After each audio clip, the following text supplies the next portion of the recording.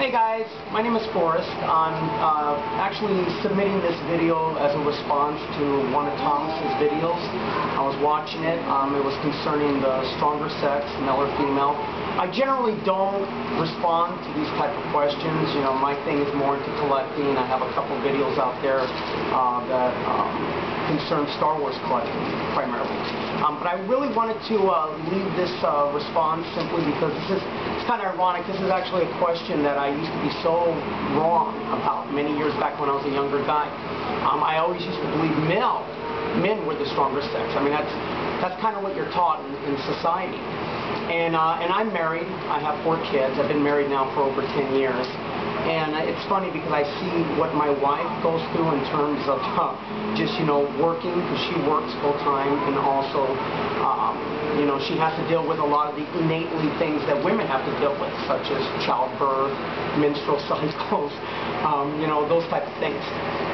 I know a lot of people are saying, oh, come on, man, I mean, guys, you know, guys have a stronger sex, but, you know, I really changed my whole opinion and disposition on that simply being married and seeing exactly what my wife had to go through.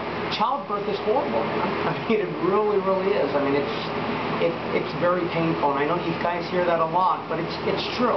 You know, and I know that there's other, you know, people will say, well, you know, without a guy, you're not going to be able to have kids. Well, that's true. You know, but at the same time, it doesn't diminish the fact that women have to bear that pain. I saw it. My wife was, you know, with our 4 kids. One of our children, she was in labor for 12 hours, maybe 11, 12 hours, and then not to mention the delivery. It's very painful, you know, and that's not to mention just all the other things women have to go through, and also most importantly, the simple fact of how society perceived women for a long time.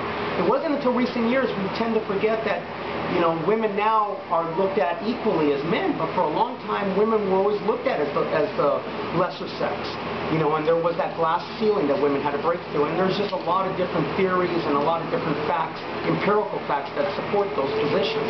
Anyhow, I hope you guys are having a great time. I just wanted to leave that. I love your videos, Thomas, and hopefully you guys will stop by and check out my stuff, Star Wars Talks with Forrest. Thank you and peace. Bye.